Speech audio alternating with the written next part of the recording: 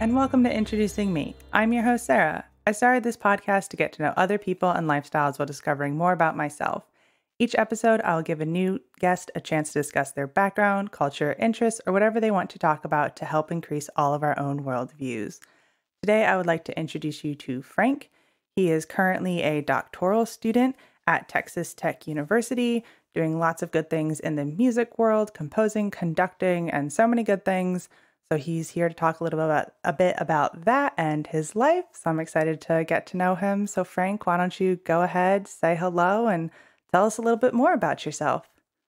Well, hello, Sarah. Thank you so much for having me. I really appreciate it today.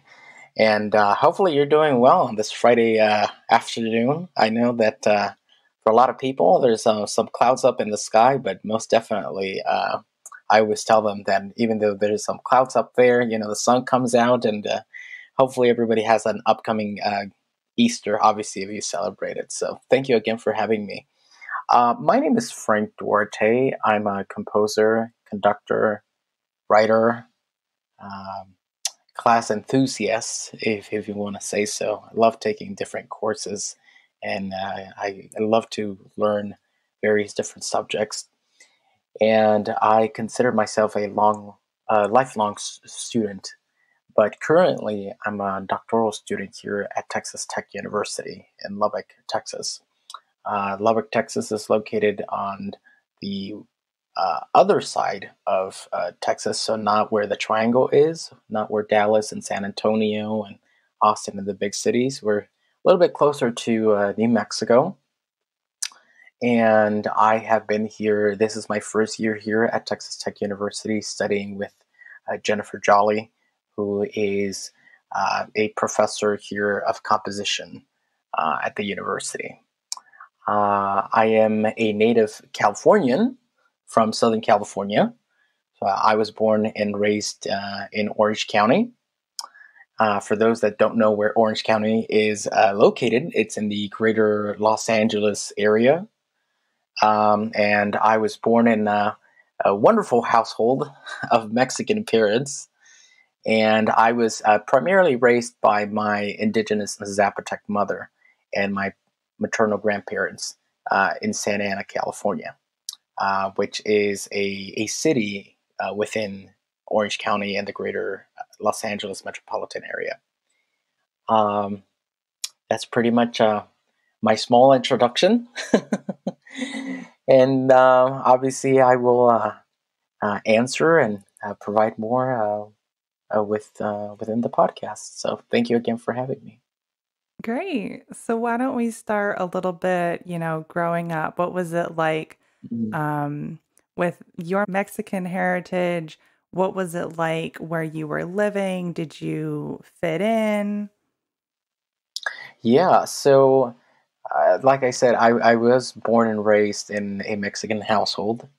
If we go really, really far back, my education really consists of public K through 12 schools. Thereafter, I went into community college. Then I went to a state university, followed by a private university, and I'm here at another public university. So there definitely has been a lot of schooling throughout my years. During my earlier years, if we go really, really, really far back, because I was born and raised in a neighborhood within a city, where the city itself is predominantly a Hispanic city. It's a city with a lot of Hispanic people, lots of people that identify either Mexican, Guatemalan, Salvadorian, pretty much anyone that identifies as Hispanic. I never really saw myself as an outsider. I did see myself as part of the community. I grew up hearing Zapotec in my mother's home, in our home. I heard Spanish on the streets. I heard English on the streets. I heard Spanglish on the streets as well.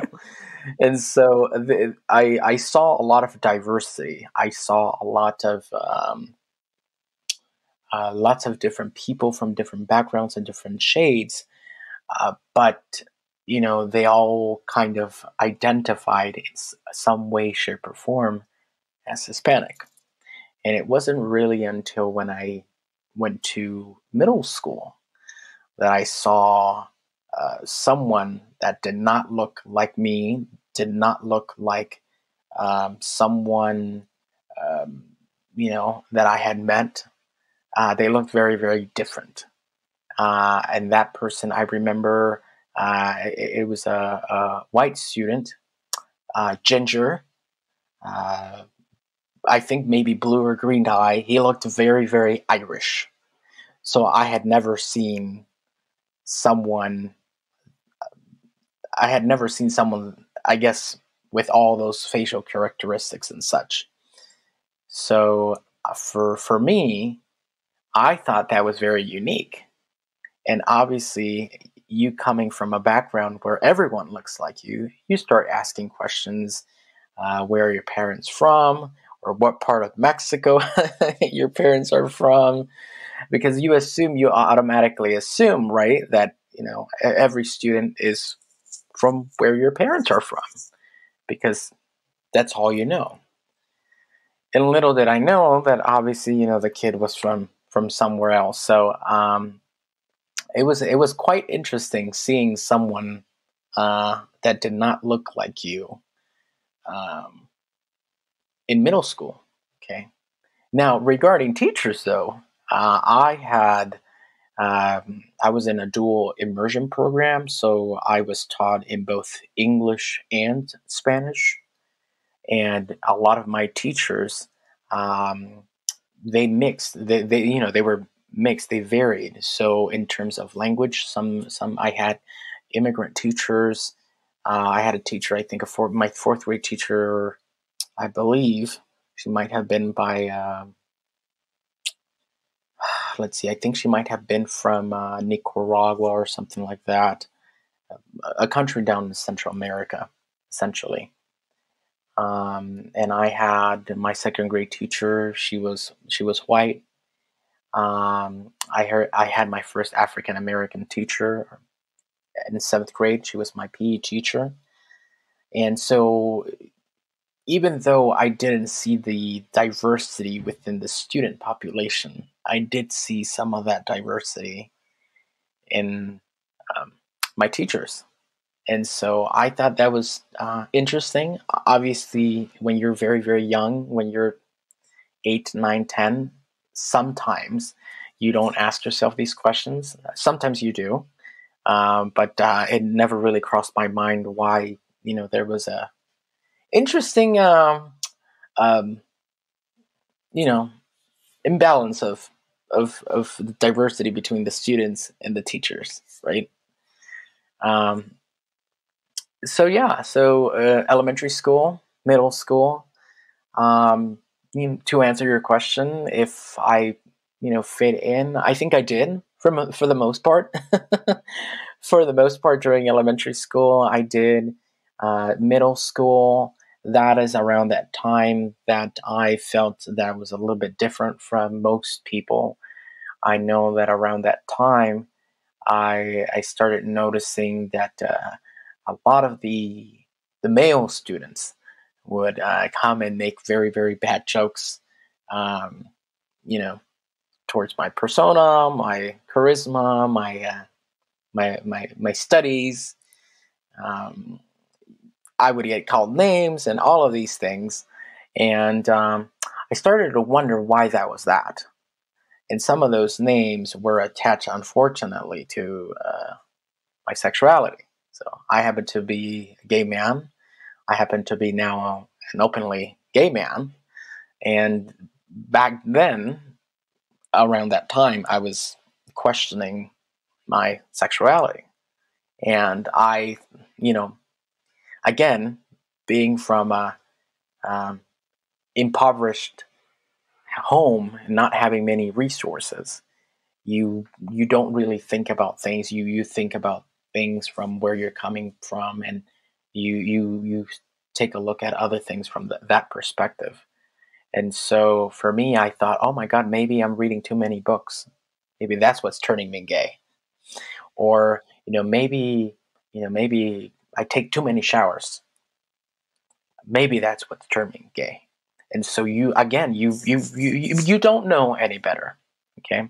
And I'm not saying that every middle schooler out in our country doesn't know any better. Of course, there are wonderful, talented young students that I have seen or I have met, and they are really, really, really, you know, they're like genius, right? They're geniuses. They are wonderful people. But sometimes someone like me, where you are coming from an impoverished background, you don't have a lot of resources. I didn't have a computer around that time. We had a family computer. I didn't have a personal computer. Uh, this was pre-iPhone, pre-iPad, all of those times, right? And and again, maybe the iPad might have just released their first generation. I don't know. I really didn't have any. I didn't have that money. I didn't have those resources to Google and say, "Hey, what makes you gay?" Or what is this all about?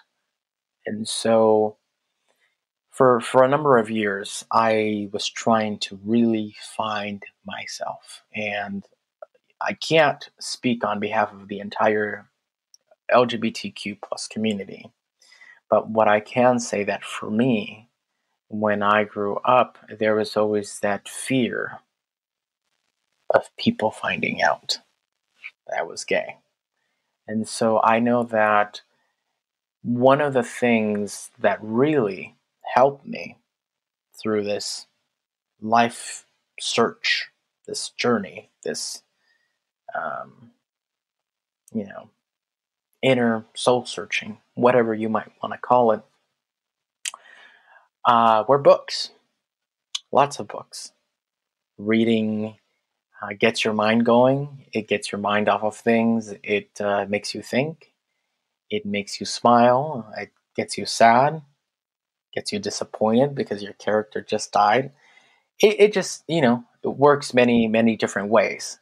Okay. It's not like a faucet that you can just turn on and off, but I see it more like almost like a telescope. You see something, but when you see the telescope, you see through that telescope because you can see the telescope, right? You see it in its form, you see how tall it is, you see its size, but when you see through the telescope, you see things that you didn't even realize were there. And so for me, once I started reading some of these books and I started learning more, right, about myself, I started learning about other people. That's when I started saying to myself, I think I know who I am. And I'm going to try to find that best version of myself. And once I find it, I can be liberated. I can be free. And so it took me years. I didn't really officially come out to any family member as gay until I was in college. I came out as bisexual to my sister in high school, and around that time, what was it, 2005, 2006, I think. So, you know, what was it, 15 years ago, almost 15 years ago. Oh my goodness gracious! You start thinking about these now. People out obviously, had reservations. My sister didn't, but she always wanted to make sure that, I was okay. And if I was sure.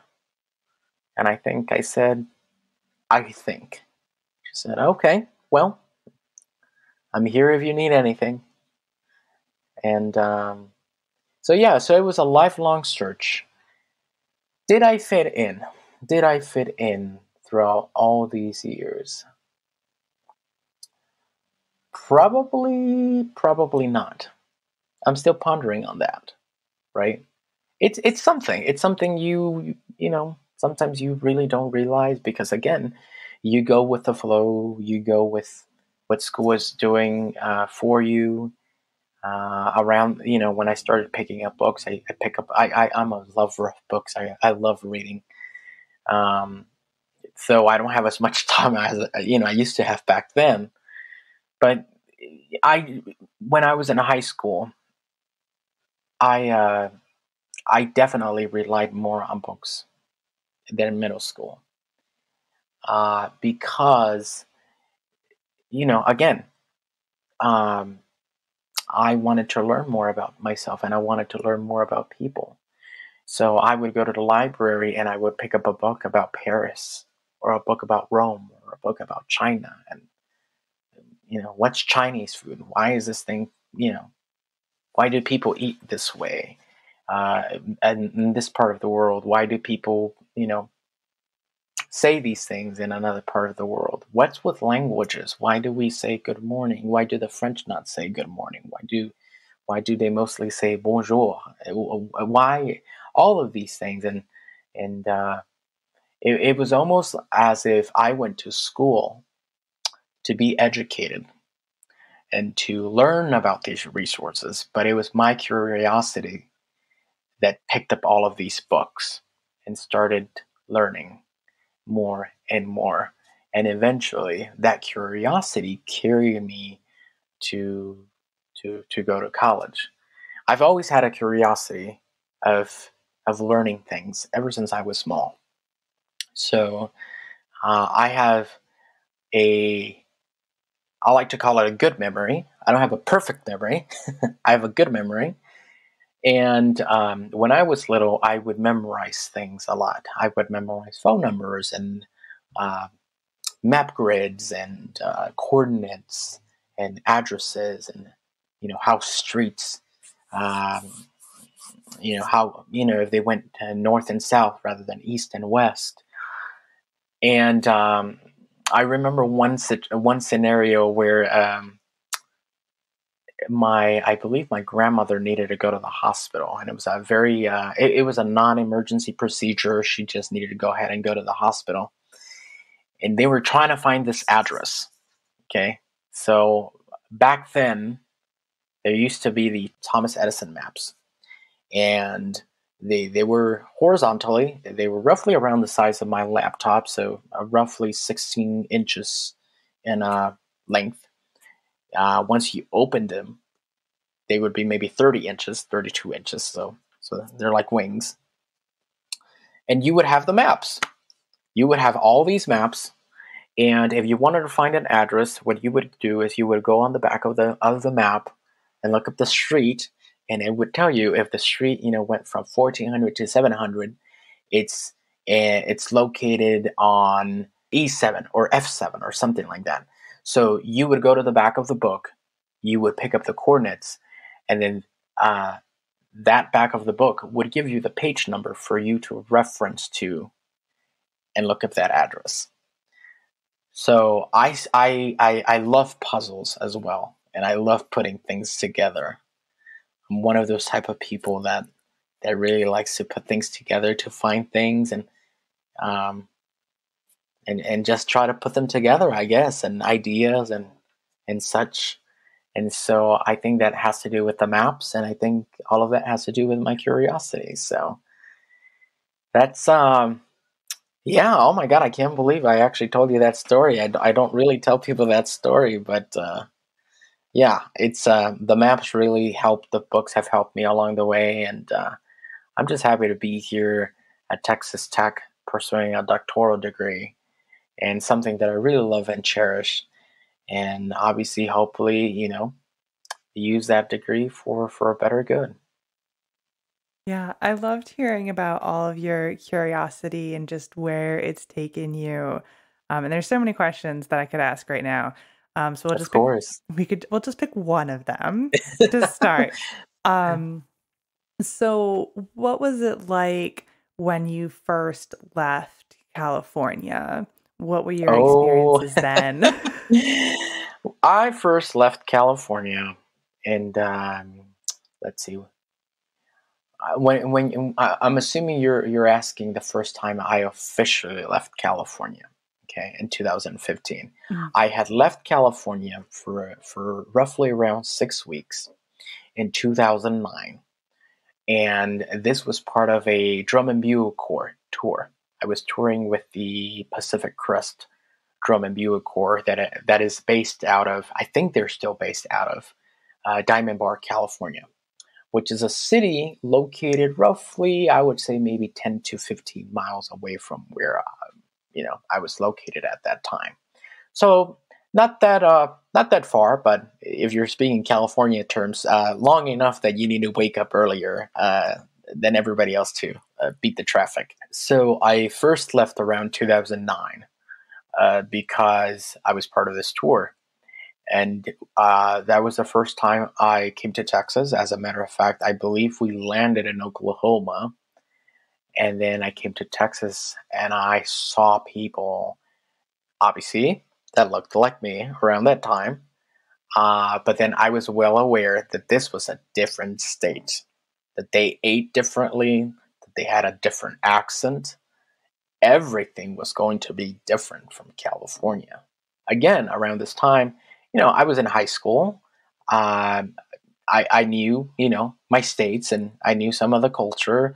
I didn't know the information that I know now, obviously, but I was not. I wasn't too. I wouldn't say I was too well versed in the local lingo and the local tradition, but I also wasn't too naive. So I was roughly in the middle. Okay, and I knew that around this time that I may have trouble ordering something. And I went up to, I think I remember I went to, it was an establishment in Dallas. I think it was called the Galleria. It was a big mall. And I said, hey, y'all, how are you doing? Or something like that. And this lady just looked at me and she said, what do you want to order? And I think I tried my best, speaking like a Texan or something like that. And she's like, she probably thought, one, nice effort. Two, I can tell you're not from here. And three, I look like you. You can probably speak in Spanish and we'll just get the order. Don't have to worry about putting up a, different accent or something like that. Because again, I just didn't know if they wouldn't understand where I'm coming from, right? And then obviously, that happened, and I told my mom, I said, I'm in Texas. Oh my God, these people look like us. They kind of sound like us. They sound a little funny, but um, I said, this is quite interesting. And she said, you know what, just be yourself, have fun and everything. So long story short, we did a 20-state tour.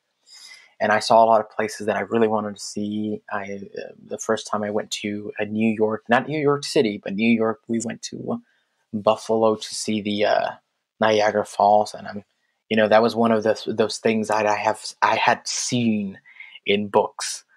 One of those books that said, 100 places to go before you die, kind of thing. Those books you see at a thrift shop or something like that. And so I was like, yay, I got, 199 left to go. Yeah. I was like, how many more? Oh wait, I have 5 more to go. And so, so that tour was fun. Then I came back. Obviously, everybody wanted to know. Everybody in my neighborhood wanted to know. What was this thing? Because a lot of people in California go to Mexico. A lot of people in California go to Canada. But my community, again, back then, I guess people just didn't travel as much or something, right? That was around 2009. Now you're fast forward so many years later, 2015. Okay. And I had been to the Midwest prior to moving out. The year before, I went to Chicago. I went for a conference. And in 2015, I officially left California. Okay, and I left during a time that, politically speaking, was not, you know, personally for me, was not the best. Okay, because around that time, Governor Mike Pence of Indiana had been advocating, and the people around his, tenure, and around his cabinet and his supporters and all of the people around him, essentially, were advocating for this anti-LGBT law, which essentially, I'm not very familiar with the verbiage, the official verbiage of the law. I wouldn't be able to tell you verbatim what it would be, or what it was, but essentially it was a law that said, if you look gay, you act gay, I don't know if you smell gay, but if you do, then we can't really serve you in an establishment, and they can refuse to serve you. They, meaning the establishment, can refuse to serve you. And around this time, I was not out to my mother. I was out to my aunt, and I was not out to her, but she knew that Indiana was having, some issues. And around that time, also, people were announcing their presidential campaign. So, people are kind of chewing after each other and who they want their favorite, candidate to be, et cetera, et cetera. I remember my mom, she gave me kind of this big one last, hurrah, one last present. And she said, hey, I'm going to give you this one-way flight, this ticket, this ticket to this flight. I'm going to give you this one-way ticket to Indianapolis. I just want you to be good, to be a good person. Try to be a good person. We know it's difficult being a good person. It's not easy. It's easy being a bad person. You could do something and, there you go. But I also want you to be safe. I want you to have fun. I want you to be safe. And, she gave me her blessings, and I landed in Indiana on a Sunday. And a person, later turned colleague, later turned friend, picked me up from the airport. Someone I had met at a conducting workshop. And and the reason they had picked me up was because I had a tough time finding a place to live, to rent out, essentially. A lot of places were booked. I thought I could wait last minute. Again, this was my first time living alone, away from the state. I had lived alone prior. I had lived alone in Northridge, California, which is essentially LA. Well, it's not essentially. It is LA. So I lived in LA.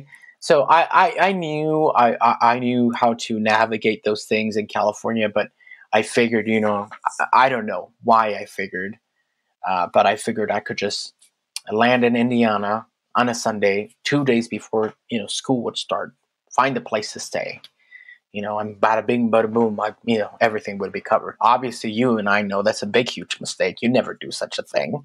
But again, when you don't know some of these things, okay, you just fall back on your, what you know, on your experience.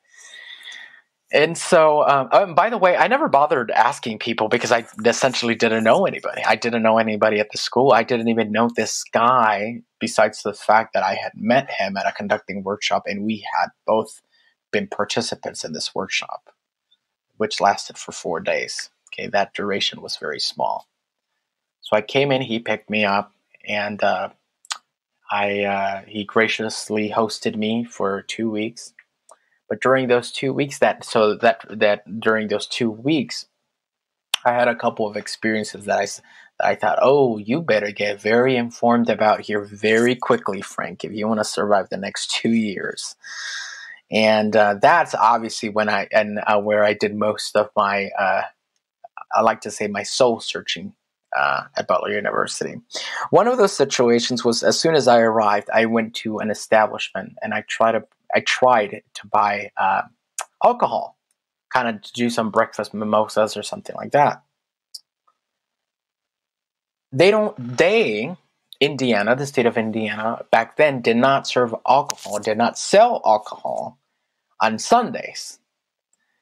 And I think you could only go to certain establishments. And I remember going to the checkout counter, and the person there, I don't know if it was the manager or the cashier, but she said, "Oh, you can't buy alcohol on Sundays." I looked at her like she was crazy. I said, "Excuse me?" And she said, "You can't buy alcohol on Sundays. You understand that, right?" I said, "Why?" She said, "Because it's the law." And I looked at her and I said, "What law?" And she said, "You're obviously not from here, are you?" I said, "No." She said, "Oh, where are you from?" I said, "I'm from California." "Oh, I figured." She said, "In the state of Indiana, we don't sell alcohol on Sundays." I was like, "Oh." And she's like, "Yeah, you heard what I said." I was like, "Let me put this back." Again, she was a very, we were laughing it off. She was a very, very nice lady. But I was like, wow, okay, well, Butler University, it's a liberal arts institution located in Indiana. My curiosity level went up, 5,000%. So I credit a lot of my education, really. Everything was molded at Butler University. I came out to my family at Butler University. I never really, around that time, I also wanted to come out to a couple of other people. Unfortunately, some of them, moved away, and I lost track of them. I never came out to both of my grandmothers. My grandfather is still living. I think I'm not so sure if people have told him or not. I'm pretty sure, but pretty much everybody in the family knows. But if he ever asks, which I don't think he should, because I think he would know again by this point. Then I was obviously would just reconfirm him and say, "Hey, I'm gay."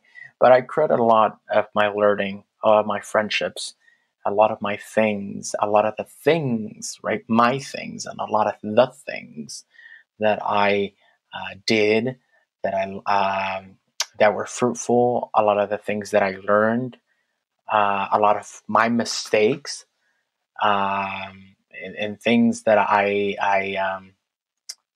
did or probably said or didn't use the right words. A lot of things to Butler University. Because now I'm in a place where people don't look like me. It is still a predominantly white institution. Now I'm in a place where there's not a lot of people, right? From different cultures, traditions, backgrounds, religions, sexualities, heights, weights. It was very almost monolithic. Okay. And so in that retrospect, because everyone seemed monolithic, that doesn't mean that everybody was there, because I know that Butler University in some departments, for example, the Department of Music, it's not I wouldn't say it's diverse, but there is some, bits of diversity. Because of that enabled my curiosity to further explore and to further do other things that I normally in high school would not be doing, because I was in marching band, I was in orchestra, and I was in 10 different ensembles. So I explored different things. I around that time I also picked up traveling. I started traveling with the money I would save to go to different countries, and just again pick a map. No phone, no nothing. Because my phone doesn't get Wi-Fi in the middle of Austria or something like that. I pick up a map and I start looking at things and learning about these things. And Things that, unfortunately, you would think some teachers would teach you, right? Or they would tell you, hey, this is located here, this is located there. I did my first official kind of study abroad at Butler University, and I say kind of study abroad because when I was in high school, they would take us on these field trips a lot of field trips, and they would sometimes try to take us to different places that, for me, they seemed like abroad, but they were in California, right? But my first official study abroad happened at Butler University. Okay, that doesn't mean that I had not been out of the country before. I had been out of the country before that, but I've been to close to 20 different countries. Okay, I speak 5 different languages. I'm working on my 6th. My friends have been now they're very diverse. Okay, I guess beforehand I never really had friends because most of the time I would be bullied, unfortunately, during middle school and in high school. I tried to sometimes avoid people in general because I wasn't the cool kid, or I was annoying, or I was too nerdy, too studious, and all of these things. And honestly, I'm just gonna put it out there as well for some people around this around that time, and unfortunately today, being of a different ethnicity, being of different sexuality, kind of weird for people to comprehend, and they think you're weird or you're dirty, you're creepy because you have darker skin or whatever, or because you like men instead of someone from the opposite gender. So at Butler University, because it was a private institution, a private liberal arts institution, and because of the size of the student population, I think it really enabled me to connect with people a lot. Okay, really, truly, genuinely have wholesome, holistic friends. Which by the way, I still talk to, and I like Butler so much that I actually decided to take my time and really enjoy the moment. My degree program was supposed to be 2 years. So most master's degree programs are supposed to be 2 years. I expanded it to 4. Okay, exactly. And yes, I was in debt. Okay, but again, one of the reasons why I was in debt and why I expanded it to 4 was because, again, my education, my musical background, my education kind of parallels my overall education, right? Not my curiosity, but my overall education, in the sense that I did not have much at the beginning. Okay, my mother, when she first came into this country, one of her first jobs was working in a tamale factory. She would stand up maybe 12, 15-hour shifts. And, she told me this story actually a couple of years ago, that she was abused a lot by her employers. Verbally abused, not physically abused, but verbally and emotionally abused. So she was working in very harsh conditions, steam coming out of, big pots. And she was young. She was around 15, 16 when she first came to this country. And it was very hard for her to go through things. And, she told me that one of the owners, so the male owner, they wanted to touch her without her consent. And you probably know what I'm talking about, unfortunately. Okay, in a very malicious way. Okay, knowing that the guy, the owner had a beautiful wife, beautiful children, all these things. And so she quit that job, and then she got hired by a Chinese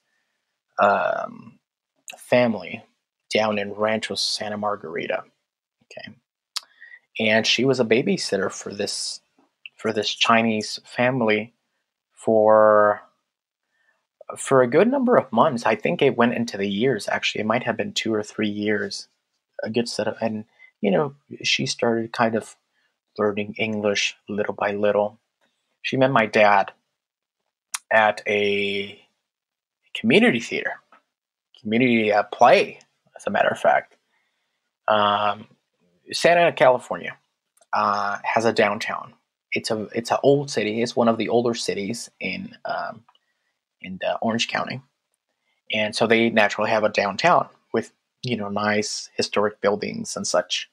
And so my mom was strolling, on a weekend.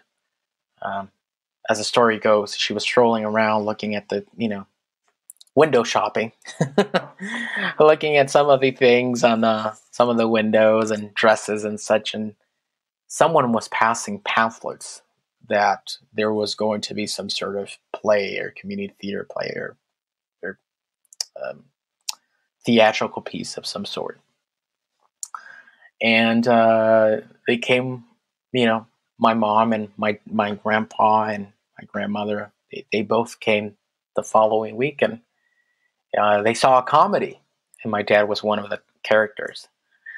My dad was playing the character of an indigenous man, very, very someone from up in the hills, and he had to develop a very thick accent for that character. And it was quite interesting because,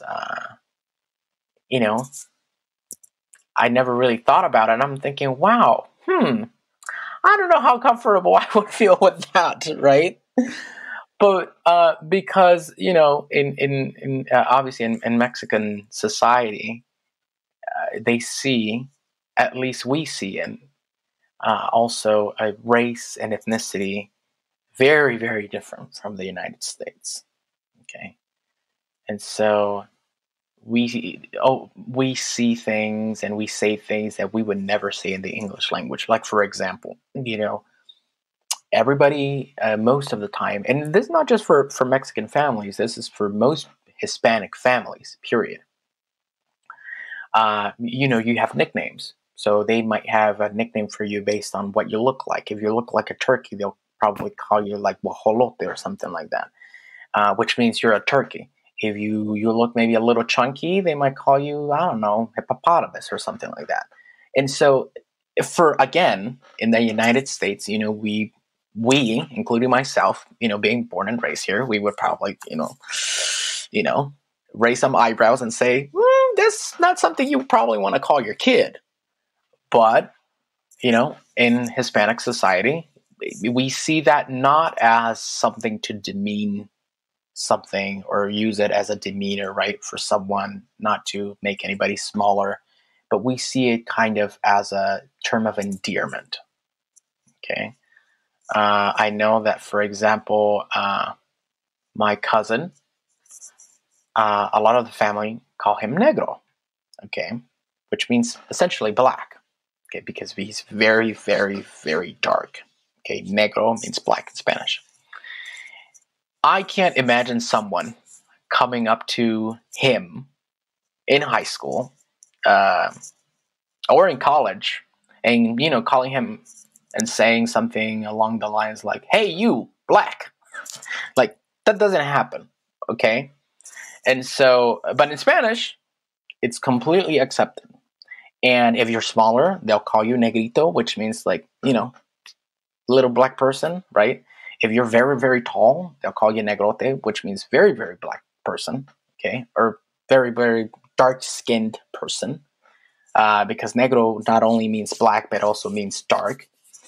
My other cousins, they're very, very white, like whiter than you are. Blue-eyed, and I know that when I was younger, we would hear "güera" a lot, which means "hey, blondie." Hey, even though they were not blonde, they were just very, very white. Actually, maybe one of my cousins was really blonde. I never really noticed. I also have bad eyes. Anywho, I know I went off on a kind of a little tangent here with the dichotomy in Hispanic households, um, because you're using words that you pick up and that you heard right growing up when you were smaller, and in that society, in that community, you use it as endearment. And then here in the United States, that is not something that we, including myself, would say that to other people, because historically speaking, as you probably know this, some of those words have been used for people, including but not limited to minorities, to degrade them, right? So it's not something uplifting. It's been the opposite. And anyways, so the reason why I went off on this little tangent was because my dad was playing this, indigenous guy. And so my mom obviously connected with him, and she thought he was very, very cute. As she says, your dad was very muscular. He looked like Arnold Schwarzenegger, like Mr. Olympus, and, flawless skin and all that stuff. And I really, was kind of curious to see if he was going to ask me out to dance, because they also had a reception that evening, and they did. They danced. My grandparents were both watching them. Both my grandmother and my grandfather, they were both watching, making sure that the gentleman was very respectful, and that the lady was also respectful. And making sure that obviously nothing south would happen, or nothing would happen during or after that encounter, making sure everybody was going to be safe and sound, of course. And so after a couple of dates, my dad and my mother, they became engaged. They married in Mexico. They then came back into the country, and then I was born. I was born the day after my mom's 18th birthday. So, teen pregnancy, let's put it that way. And so my mom is very young. She's 47 years old right now, and I'm very blessed that I still have her in my life. So that is pretty much regarding my my parents, and even going back even further to what you asked me before. Again, my mother, when she first came here to this country, when she moved here, we just didn't have a lot to work with. So my musical background parallels, again, my education, not really my curiosity, because I didn't have much at the beginning. My parents could not afford beyond 2 private trumpet lessons while I was in high school, which that plus my lack of knowledge on the trumpet and my musical knowledge, that contributed to poor audition results and many rejection letters from all the schools I applied to. Thus, it was not until my time at the community college that I formally studied music. Okay. That was when I said, okay, I'm coming to this community college. I heard, and I didn't want to go to the community college because when I went to a fundamental high school, which is one of those kind of gifted and talented schools, right? So I knew people who were going to Harvard, people who were going to UCLA, USC, and all these wonderful schools. And here goes Frank Duarte, he applied to USC, but just because I applied to that school didn't mean I got in. Mhm. So I got rejected. I think I got like 11 rejection letters or something like that. So it wasn't until the community college where I formally studied music. And towards the end of my undergraduate degree, I formally commenced this career as a composer, all while being a full-time student and undertaking, all types of jobs. And when I got to Butler University, again, circling back to my Butler story here, I said, I'm going to take every single bit of advantage, right? I'm going to take advantage of the entire school and its resources, and not just use that for my benefit, because that kind of sounds a little wrong to me, but, use the resources. If they have a lecture on something that I have no knowledge about, and I find interesting, and I think I would like to learn more about that, and obviously I have more time, sure, let me go ahead and sign up for this lecture. $2 or $3. What's that? An extra cup of coffee, right? And I started doing a lot of the things that I did not do in undergraduate, in my undergraduate program at Butler University. So essentially, think of Butler University as my undergraduate degree, right? Essentially, that's what happened. I joined my fraternities at Butler University.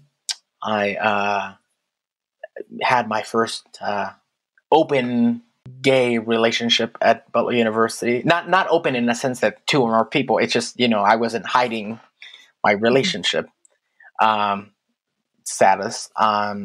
It was also the first time where I was trying to learn more about my culture. You would think otherwise, that your parents would teach you everything there is to know about everything. And again, my mother, she comes from a very small village. Very small village in the state of Oaxaca, which, by the way, I encourage you to visit whenever you have any free time, or just go on Wikipedia and look at the articles, or go on YouTube. It's Oaxaca is, I don't have the numbers straight with me in my head, so don't quote me on this one, but I think it is the second or the third, I believe it is the second state with the most amount of indigenous people in the entire state. In the entire country of Mexico. And it is one of the most ethnically, one of the most biologically, diverse states and places in the entire world.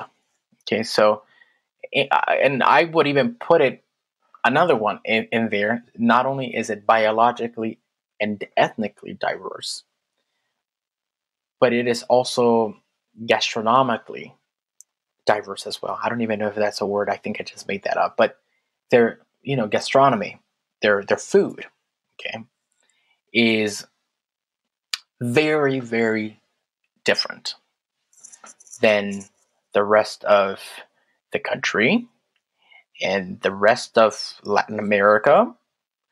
And it's pretty out there.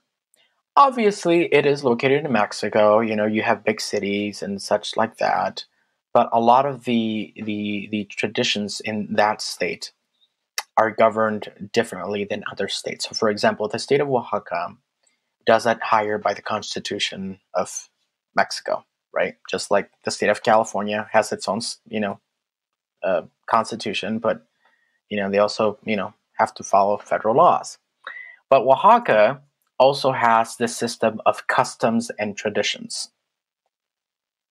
where police legally cannot interfere, because these are original lands, right?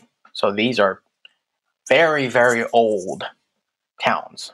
So like, for example, my mom's town, I think it's 1,000 years old, 1,100 years old, give or take. And that was where people would go in there in that town, and it would be a second temple for the indigenous people. It was a kind of a place of pilgrimage to go there. And, they kind of called it the sacred temple, the sacred tomb, because there was another more important, prestigious temple to go to.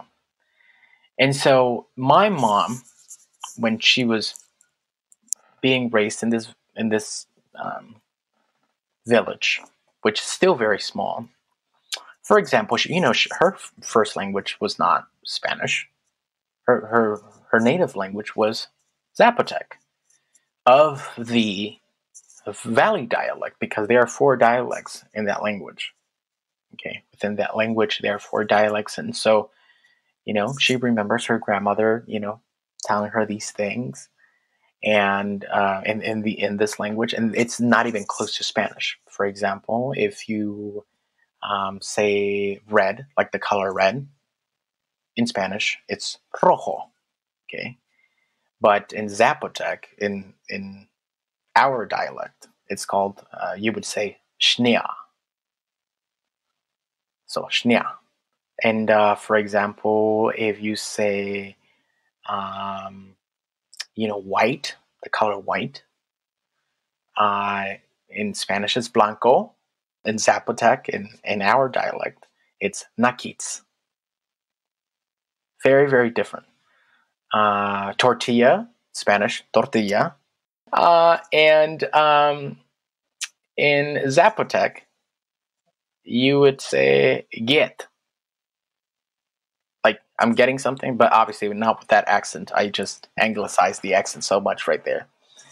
And bread, you would say getxtil, which means tortilla from Spain.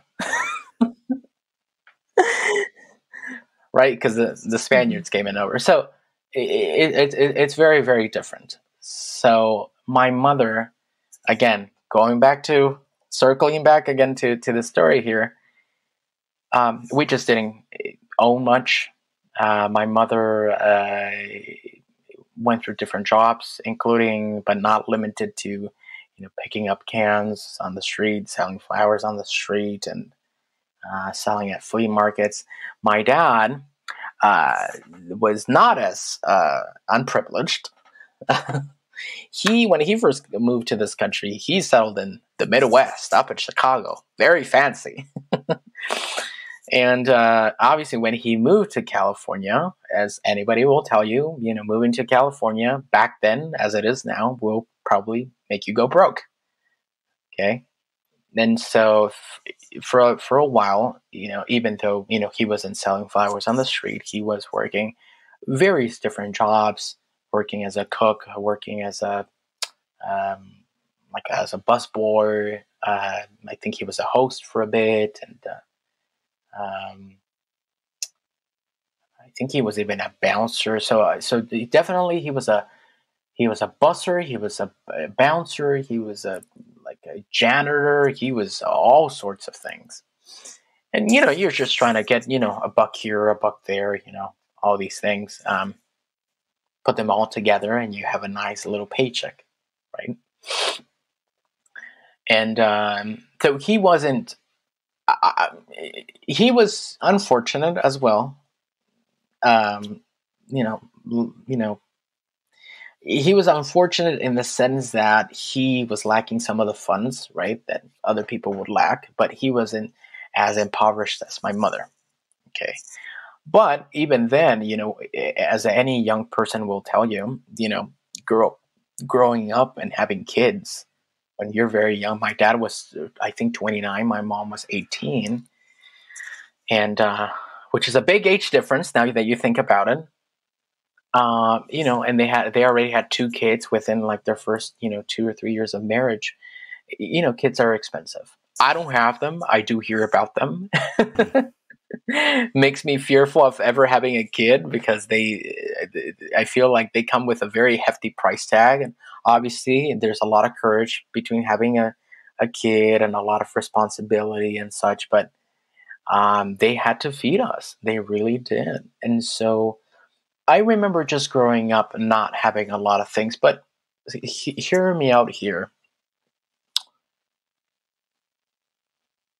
I would look at sometimes TV, and I would see commercials of children and I don't know in Mexico and Guatemala, and call now 166 77 feed them now or something like that. And I'm thinking, oh my God, those children. I'm a child too, but those children really don't have anything. Unbeknownst to me, that I also did not have a lot of resources, right? All I remember is having a roof over my head and having not a lot. But for me, it was a lot because that's all you have. And so I think it would have been very different if my parents would have been very, very wealthy, very, very rich. And I don't know, maybe the IRS would have taken their possessions, and then we would have been in the middle of Nowheresville, I don't know, Nowheresville, Kentucky or something like that, or up in Alaska or something like that, with the polar bears. So because I didn't see myself as very, very, impoverished, I just thought I was a normal kid. And it really didn't hit me. All of my life really did not hit me up until I think, really up until I came to Butler University. I was away from my parents. I was away from my mom. Around that time, 3, 4 years later, my parents divorced. But then obviously now that you're older, right? And I think this happens for everyone. The older you get, you start reflecting on people, you start reflecting on things, you start reflecting on things that have happened to you, things, experiences, and again, the jokes that were made on you, the jokes that you said, the right words that didn't come out from your mouth, the maybe some of the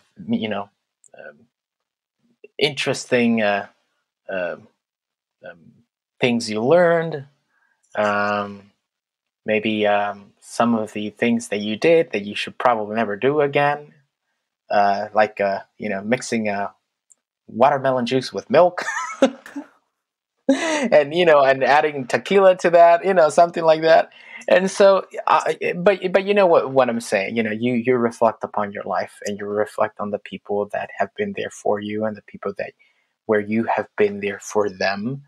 And you look at the people that have come and gone. They come and go, right? People come and go from your life, and you look at those people that come and go, that have come beforehand, that are here with you, and that will be gone once you leave an institution, or you leave a place of employment and such. Um, so yeah, that's pretty much regarding Butler, the whole situation and the whole culture shock. It was a culture shock. It was the first time I was experiencing winter. It was the first time I had to buy a parka for the weather. I'm like, what is this? Boots? Who? Nobody has heard of snow boots. Nobody has heard of, I saw reindeer, but I never thought I was going to cross one and, yell at him when I saw it. I thought it was going to eat me. There was one moment where I went to a park in Indianapolis. I enjoy sometimes taking walks. And I think I started picking this up during winter because, during winter in Indiana, a lot of people are at home. And it's just not in Indiana. This, anywhere where things are falling from the sky, you don't want to be outside. And we had a beautiful canal. Well, they still have it. Butler still has it. They're located next to a canal. And it was around that time that I started seeing those kind of yield signs, those stop signs, those kind of signs that you see on the road that says, watch out, there are deer here, or watch out, road is slippery, all that stuff. And I saw one where, the icon of a deer, was depicted. I'm thinking, oh my God, I don't think I will ever see a deer around here. These people might be crazy. And I was doing, a sort of walk by the southern end of campus. There were like a bridge or something, and I saw something move from behind the bushes. And I think I thought I was going crazy at that point. because I was already tired. I was hungry, But I'm thinking, I'm just going for a walk. I'm just, go around the corner and re-jog again or something. And then I saw a deer, and I let out this so loud of a scream. I think my vocal pipes just went out the window because it just rushed. And I don't know if you've ever seen a deer, but the deer doesn't just stay there, right? If it thinks you're coming for it, right? If the deer is thinking this person is out to get me and I'm not going to be a piece of ham or a piece of whatever, right, on their dinner plate, yeah, I'm going to go after you. And so this deer, I was like, you are moving and you are moving slowly towards me. I'm going to go. And you have a nice day. And yeah, it was quite interesting. And it wasn't the first time, obviously, that was, I love nature. I really do. It's one of the things that really gets me going.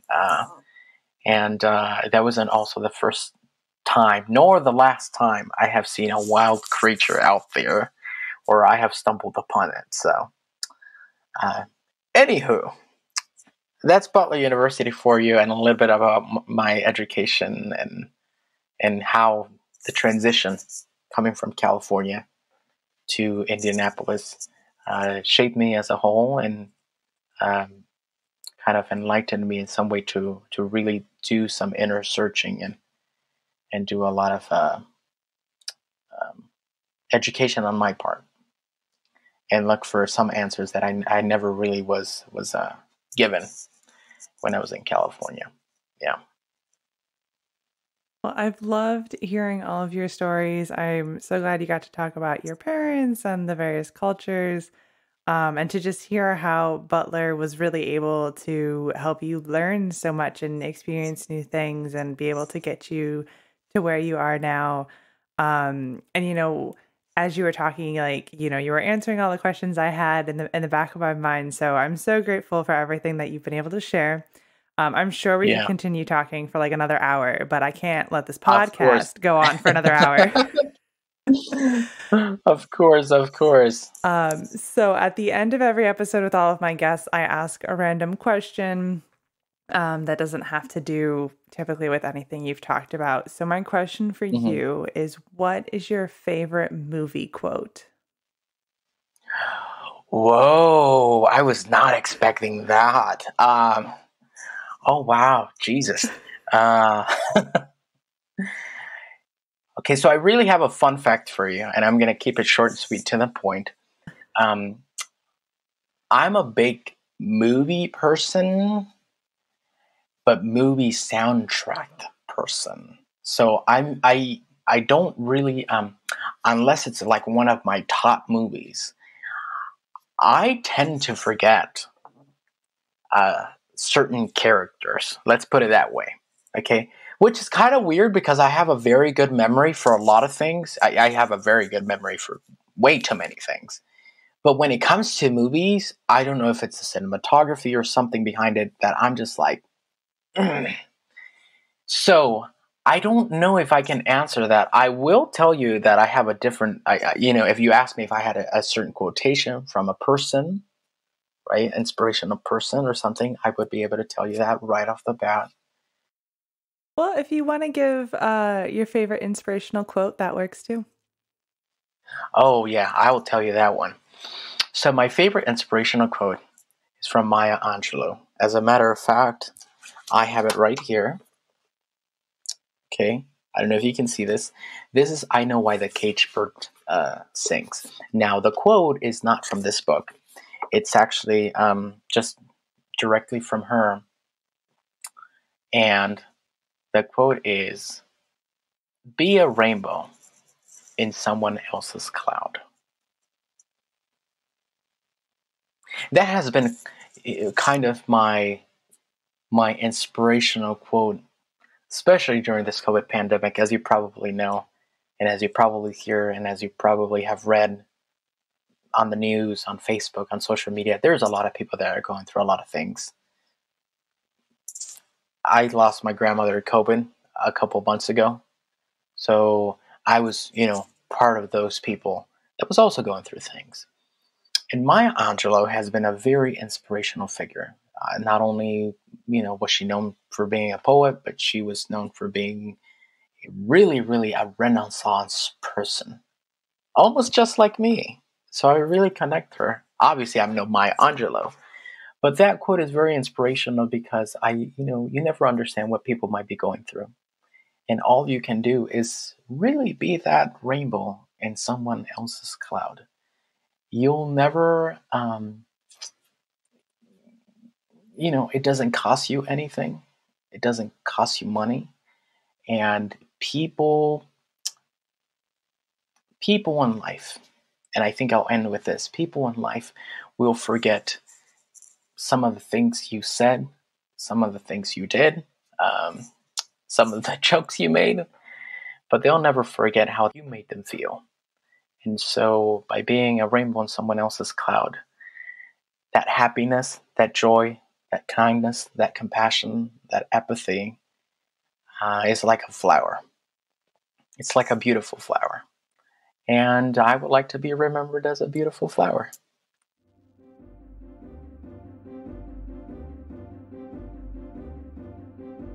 All right, that brings this episode to a close.